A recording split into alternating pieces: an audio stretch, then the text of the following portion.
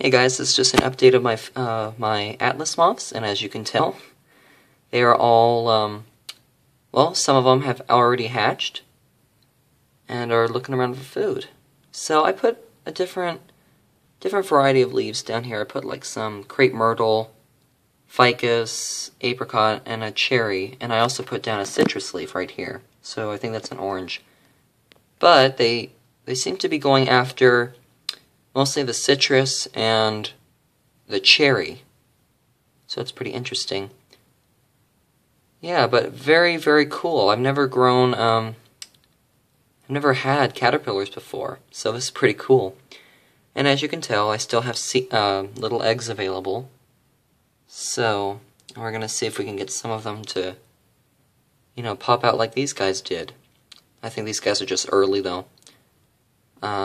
So that's pretty much it. Those are my Atlas moth caterpillars.